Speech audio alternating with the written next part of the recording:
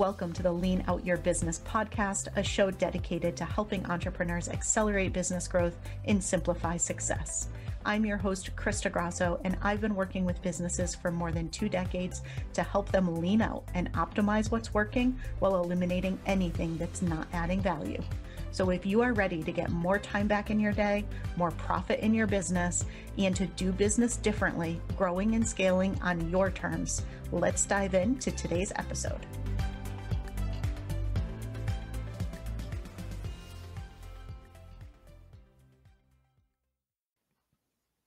Hello, and welcome to another episode of the Lean Out Your Business podcast. Today, I have a super special guest. I'm so excited.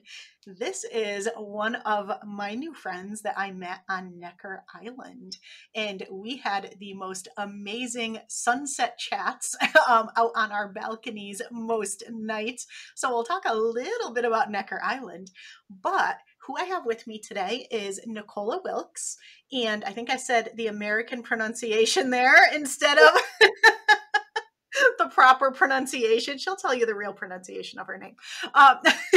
And Nicola is a success coach, and she works with women in the creative and design industry, showing them how to take their business from good to great, which is what all of us want.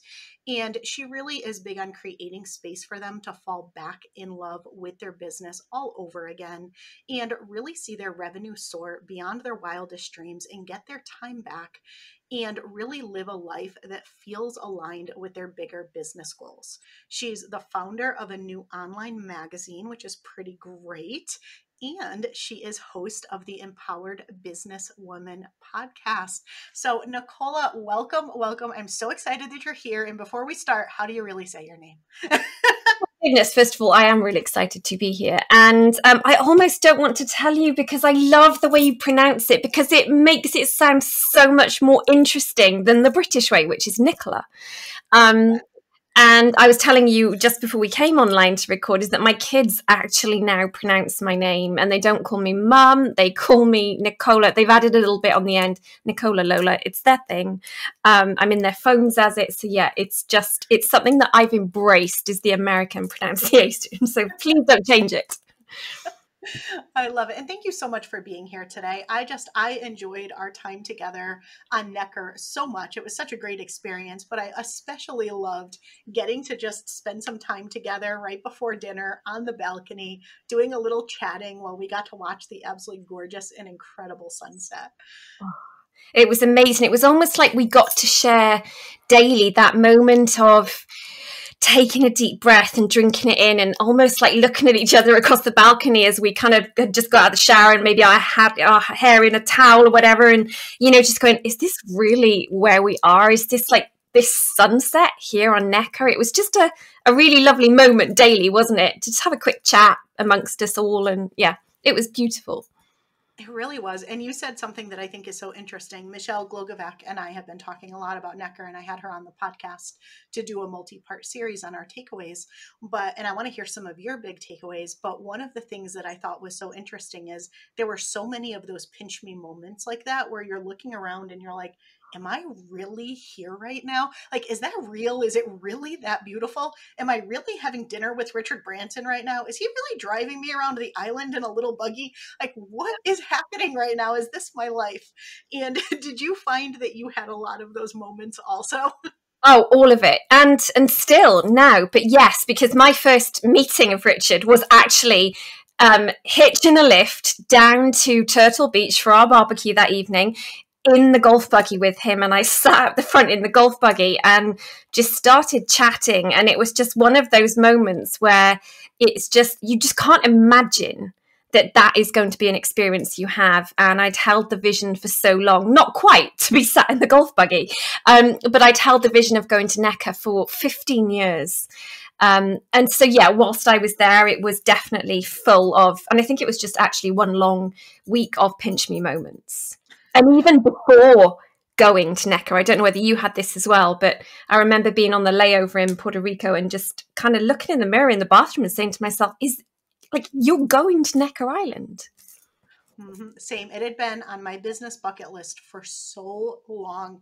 And so it felt really surreal. And I almost had a little bit of a is this really going to happen? Like, am I really going to show up on the island? Or are they going to I'm going to get there and they're going to be like, just kidding, there's no spot. It felt almost like, was it really going to happen? And then the whole time I'm there, it was more like, am I really here right now? I mean, it was just, I think the point in that is that you have a preconceived idea of what it's going to be or not. I mean, part of the excitement is that you can and you can't imagine. You see pictures, but you can't place yourself there because it's almost the unthinkable. But then I think that's what gives you this week-long immersive experience of, like you say, these sunset chats we had where we're almost looking around each other and you see an iguana pass you on your balcony and you think, is this real? Can somebody pinch me? Am I 3D right now? It was amazing. So I want to start off actually with just a couple of your favorite takeaways or moments from Necker, and then we'll dive in. And I really want to have you share so much of your brilliance and expertise, but we've got to kick things off with a little more Necker talk. So what was some of your big takeaways that you brought back with you? Oh, so many. And I think the ones that really stood out for me were two very businessy focused personal growth ones and one just about nature. So the first one about nature was that how important for me it really is to connect with nature for my own spiritual well-being, for my own rootedness.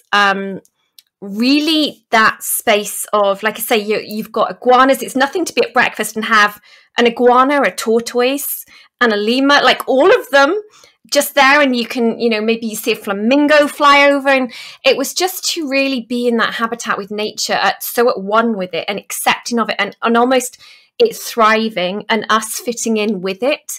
It really made me think how important that is to me. And there's a great book I love called If Women Rose Rooted, and it's such a powerful read, and it really is about how we connect with our spirit sense in terms of the earth, where we're from. And it's very much based in Celtic roots. I'm Celtic, I'm Welsh. And it just really anchored that in for me. So that was hugely powerful to me. I mean, I came home and I swapped obviously the tortoise and the lemurs and the flamingos and that for my dog and 2 cats. But I really, joking aside, got that real value of why are they so important to me and why do I need that element to be who I am. But on a business sense, I think I got 2 things, was that anyone can do this. Anyone, as long as they give themselves permission, can realize their biggest dreams. And I think one of the things with Sir Richard Branson is he has just given himself permission to go for it. He has given himself permission to fail. And he's given himself permission to make intuitive decisions and really to go against the grain on so many instances and so many decisions he's made. And that really stood out for me hugely. And I really drank that in and have come away with that. And the other one is that there are no limits. There are literally no limits. And gosh, as women, don't we every day put so many limits on ourselves? And I really got from looking at, like I say, Sir Richard Branson and what he's not put limits on himself as, but honestly, all of the women that I was surrounded by and seeing so many incredible women, you included, and Michelle, who again was your roommate and we shared that balcony, and to see all of these women around me not putting any limits on themselves. It was incredible. And I think that's so true. And I know you talk about limits a lot and you talk about thinking bigger and how people can play small. And I remember on Necker in the beginning, so many people having this almost imposter syndrome of, do I deserve to be here? And everybody sharing it. And meanwhile, everybody else is looking at them thinking the same thing. And it was just such a surreal moment to realize, everybody personally was feeling that, but everybody else was looking at them as the person that they were comparing themselves to, like, they're here, I'm not sure if I deserve to be here. And it was just so interesting. And why do you think it is that entrepreneurs do play small? Why do they keep themselves small? And why do they put limits on themselves? Oh, that's such a good question. And I think the answer is complicated in as much as it's actually quite simple as well. And I think the answer resides in failure. And I think what we do is we play so small because we face failures every day, don't we? We face bumps in the road. We face, things going wrong and maybe threatening to throw us off track. And I think what we don't realize, what we forget and what we just don't see early enough is that that's success. That is the road to success. And if you're almost having that feeling of, I'm kind of stuck here and I don't know how to move past it. It's like, great, you're on the success path, which let me just tell you now is not going to be easy.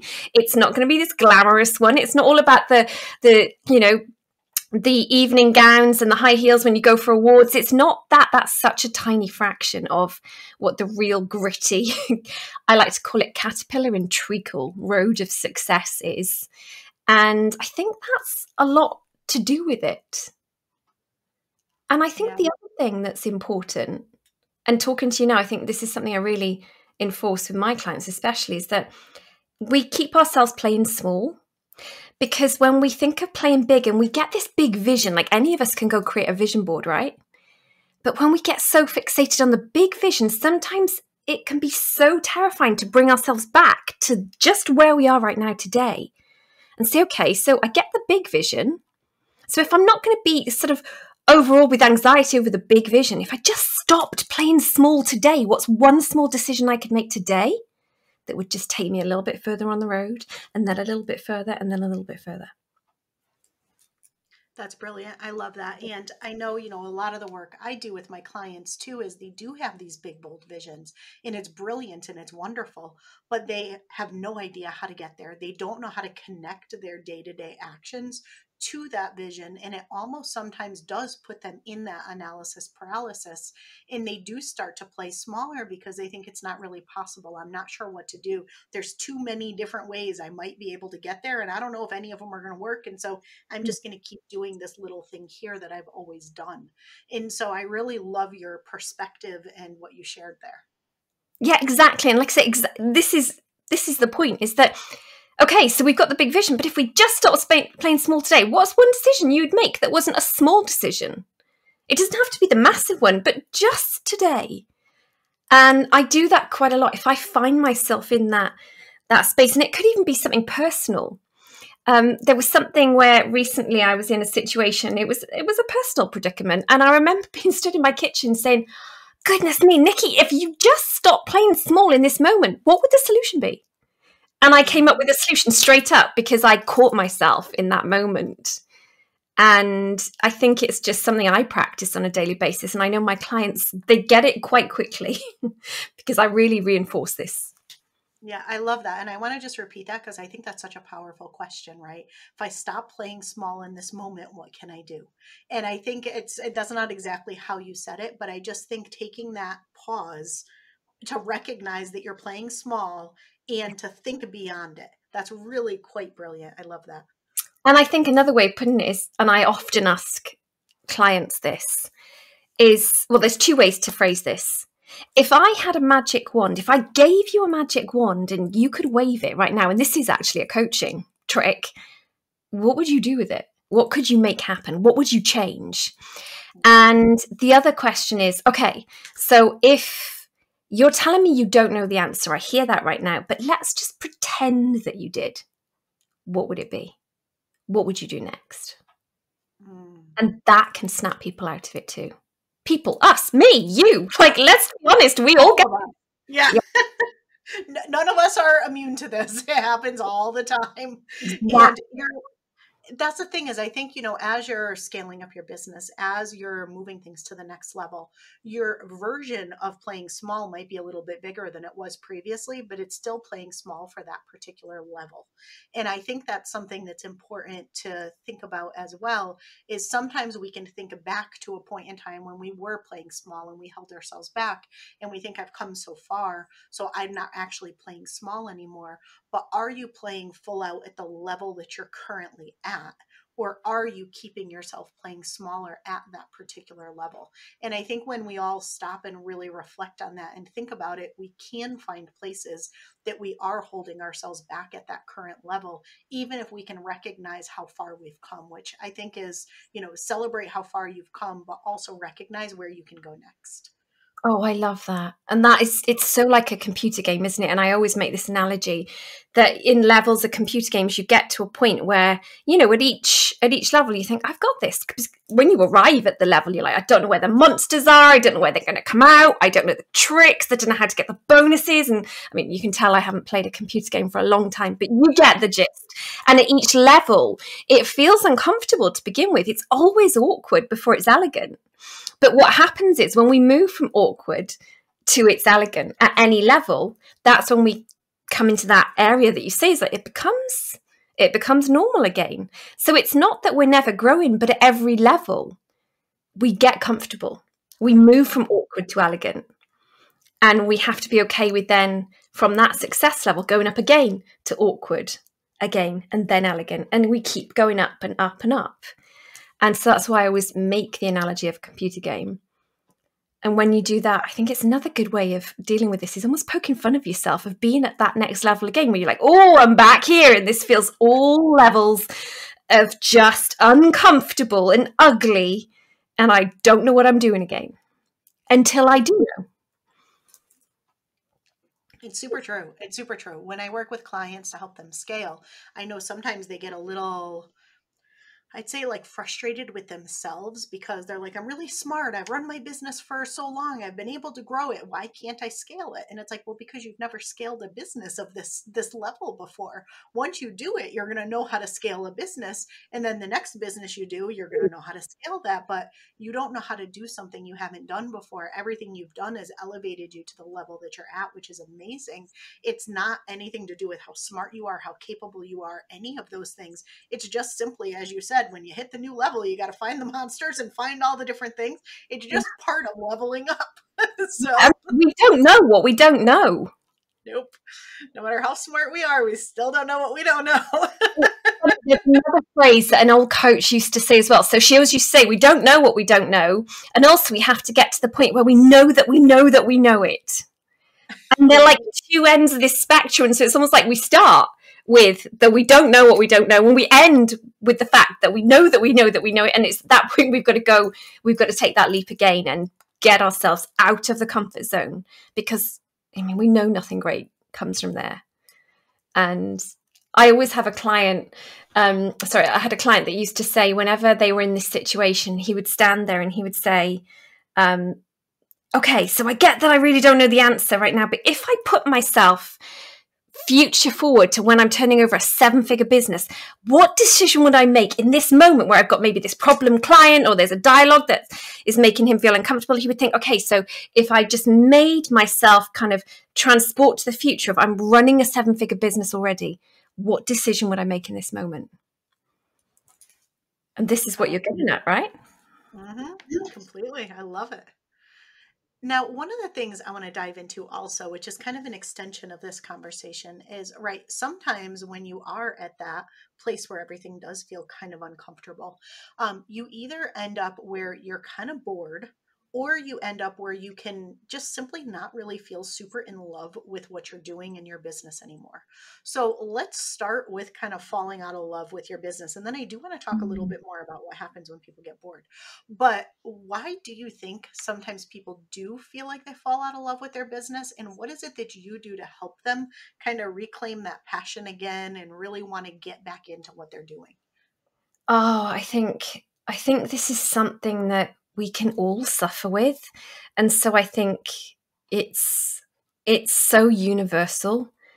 And what's personal is universal as well. So, we've all been here. And I think one of the reasons that the women, and I do coach some guys as well, but typically women come to me. And I think one of the things is we hit an age and a point in our career where we've either, if we're employed, we've gone through maybe some promotions, or we've maybe not quite got the promotion we want, or we've moved roles or teams or companies, or like I say, if we're in an entrepreneurial role, a business of our own, where life might have also happened. Maybe we've had kids, or we've got divorced, or let's call it out, we're going through the menopause, all of these things that come and give us different perspectives, which may create the boredom where suddenly, you wake up typically when you're 40 and you wake up and you're like, whoa, I've just realized how much more I've got in me and I'm nowhere near done yet. And you get this like force of energy where suddenly it's like somebody has changed the glasses and the lens that you're seeing everything with.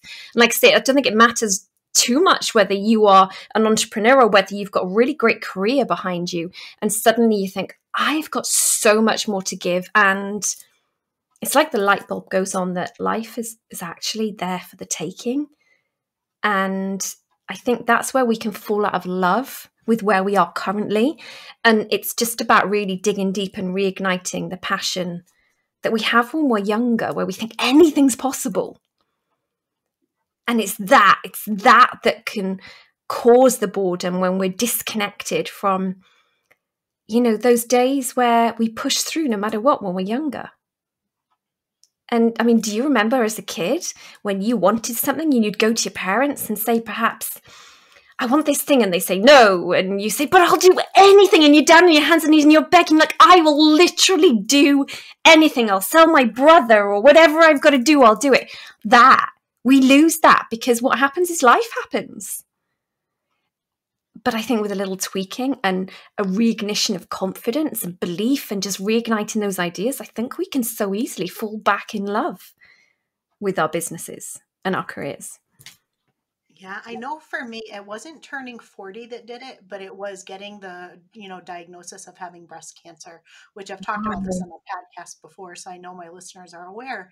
And I'm fine now, which is great. But it was a really kind of scary point in time in my life, not really knowing what the outcome would be. Even to this day, right? I'm great now, but what happens if I'm not in 5 years or 10 years? And so it all of a sudden makes you start to look at life a little bit differently when you realize just how precious it is. And you might not have until you're 90 like you think you do. And, hopefully I do, everything's great, but it just like lights a fire underneath you where you're no longer willing to settle for things that you were settling for before. And you had mentioned good to great. And for me, it was very much where are things just good, and good is no longer good enough. Like, I really want things to be great. And then I don't even want things to be great. I want things to be exceptional. And it's like, what does that really look like? And I made a lot of shifts in my business where the core of what I do is still the same, but I got really selective in who I worked with. I really kind of looked at how I was delivering and fulfilling on those offers to make sure that they were things that I looked forward to and loved, and that my clients that I was spending my time with, I looked forward to and loved, and just, I really wanted exceptional. And so it just made me look at what I had through that different lens, as you said, and it just lit a fire underneath me in a way where I've been doing this for a really, really long time. So it gave me that perspective where it almost felt brand new again. Like, I feel almost like I only have a business that's a couple of years old, even though I literally have been doing this for 22 years. Right. And so it's quite interesting. And I think we all have those different moments. Maybe it is hitting 40, or maybe it's any other catalyst, but anytime you can pick yourself up, I think that just, it really does help you look at it with that different perspective. So I love that so much. Oh, I think so. And like you say, it can be a life-changing event. When I remember when my mum died, I decided, I'm going to make sure I fulfill these goals, because you see it in front of you. 110%. For me, it's actually been becoming a grandmother recently. And suddenly I'm like, whoa, there's just this like fire that's been ignited in me at another level. Again, that's just made me think, right, I need to have like a whole new house with a new wing to house grandchildren. And, now I want to run my business from X, Y, or Z place in the world and be able to have them around me. And yeah, it totally changes your perspective. Mm-hmm. And I think, like you say, it's just, and these are some of the things we fall in love with business. And let's be honest, life as well, in a different way, because the two they're connected. We know they're connected like this. They're entwined. And I think that's where we can fall back in love with all parts of our lives, not just with the business, when we connect deep into our purpose again. I love that. Now, I know this is a lot of the work that you do with your clients. So, if anybody's in that place where they feel a little stuck, maybe they don't feel so in love with their business or their life or the blend of the two, one is overtaking the other in a not so positive way. What are some tips or some advice that you would give them to really start to fall back in love with it again? I think one of the things that we've got to do is be honest with ourselves and really call out straight up what we don't want to be doing. Because most of the time, the reason we've fallen out of love with our business, like I say, is something has jolted us or we've realized we're just bored.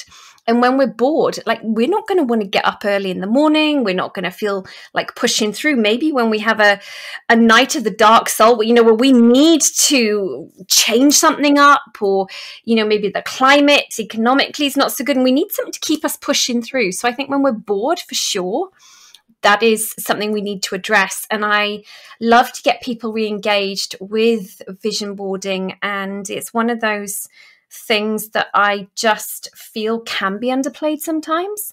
And I just think it's one of the most important things we can do when we don't have a clear vision of what we really want to achieve in life and a business.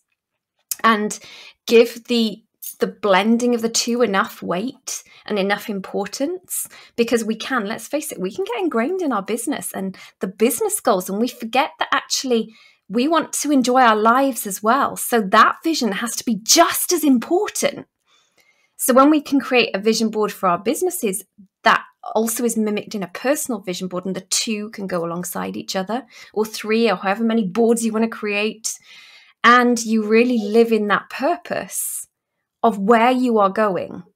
That for me is one of the easiest and the quickest ways of making something happen. My kids are trying to help me manifest a move to a beautiful Spanish island at the moment that I desperately want to move to. And so one of the things they've called in is that we have to have Spanish food once a week. And we have to do all these little things just to add layers of manifestation on. And I think this is one of the things that gets you excited and falling back in love with what you're doing. So I think that's really key. I love that. And I love that the whole family's in on it. That's excellent. And it's a vision. That's the power of the collective thought. But I think, like I say, falling back in love with your purpose.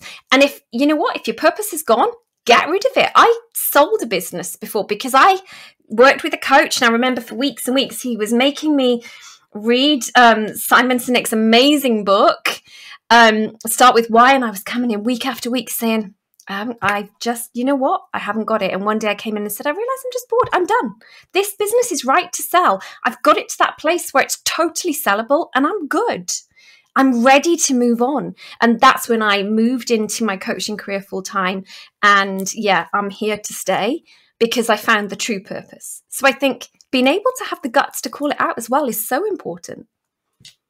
Yeah, that's true. I've let go of many businesses over the years, and it's not always easy to do, but it does free you up for what it is that you really want to do, and why do something that's not aligned to your purpose or that thing that really fuels you and lights you up.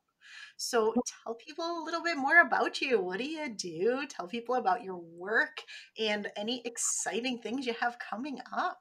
Oh, well, I think I must be the luckiest coach in the world. I get to work with designers and creatives every single day. And the reason I specialize in that is because I've been one. So, I like to think I know what's going to trip you up or where you might need that extra push or accountability.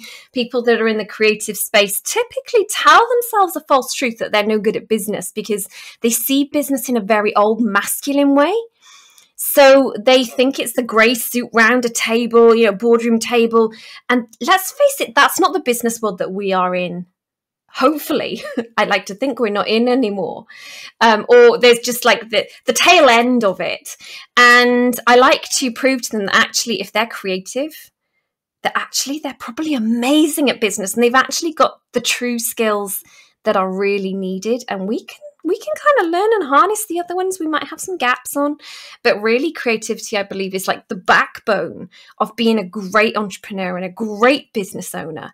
So I really work with my clients to harness that side of their creative space or their designer role and how they can go from good to great, how they don't have to settle in I've got a creative job and therefore I'm no good at business and I shouldn't be in that space where I think I can grow. I take them to a point where they think they can do anything and they can grow it as big as they want, because I think design makes the world go round. Everything is designed. Everything we consume is designed and created. So in my head, this is so simple.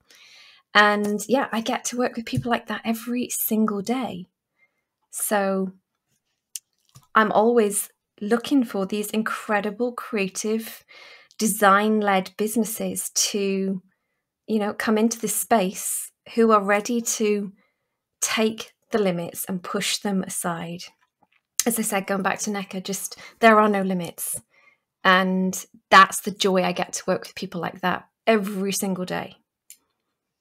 I love it. Now tell people where they can find you and learn more about your work. And for all of you creatives or people who know creatives listening, where you can go engage. So they can head on over to our website, which is our education platform, which is seriouslystylishbusiness.co.uk. And that's where we explain, what our programs are. We run group programs. We've got a mastermind, and that's where they can connect in with us there. And then, as you said at the beginning, we have just launched a brand new arm of the business, which is nicolawilkes.com, which is an online magazine and is a personal growth, inspiration, style-inspired fest of knowledge and features and articles, which is in its infancy right now, but we are growing and growing and growing it. We want this to be that space where you can absolutely find top 5 dresses with pockets that are perfect for giving a talk, because who doesn't want a great pocket? When you stood up in the front of a room and you don't know what to do with your hands, or what are the best lipsticks to wear when you're talking all day and you want your lipstick to stay on, or how do you make sure your makeup stays on from morning till night when you're working and you've got back-to-back meetings, as well as all of these deeper subjects. And this was a dream for so long for me. So that's something that we're super excited that we get to bring to our audience this year and get them connecting on another level. And to be honest, this is just my wish list of all the things I want to know. So I'm going to write it from the heart. I love it. Yeah, it's brilliant. And it's pretty amazing so far. I can't wait to see where you evolve it, but it's excellent. And everyone, you'll find all the links down below in the show notes so you can get connected. All right. One final question I have to know your answer to, and that is, how do you work smarter, not harder, and keep things lean in your business? Oh, I love that you've asked me this. And my answer to your question is really simple, in that I have adopted a good is good enough approach for me, because I am a total Virgo perfectionist, or I have been. And I realized that my path to scaling and success was being hindered by perfection paralysis. So I have totally wrapped my arms around the good is good enough, because here's the thing. Most of us, our good is way more than good enough. Our good is the other person's, our great is different. Our good is more than good enough. It's probably perfect, and we're just procrastinating over the detail. And that's something that's really helped me scale and just move on and get that energy and keep things going faster and faster. Brilliant. I love it. And it is true. Our good probably is frequently better than what people would ever expect or need. So exactly. And we know it. We know that. Mm-hmm. Thank you so much for being on the show. I can't wait for someday. Maybe we'll be back on Necker watching the sunset from the balconies again. Wouldn't I that would love to relive that. Absolutely. And thank you for having me on the podcast. Absolutely. Everybody, hope you loved today's interview and episode as much as I did. We'll see you again next week.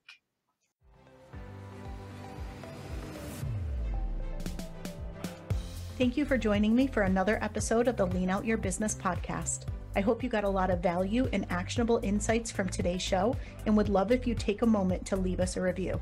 If you have any questions on today's episode or on how to lean out your business, join us over in our private Facebook community, where every week we do live training and Q&A, and I'd love to have you be part of the conversation. Head to leanoutmethod.com/group to join us.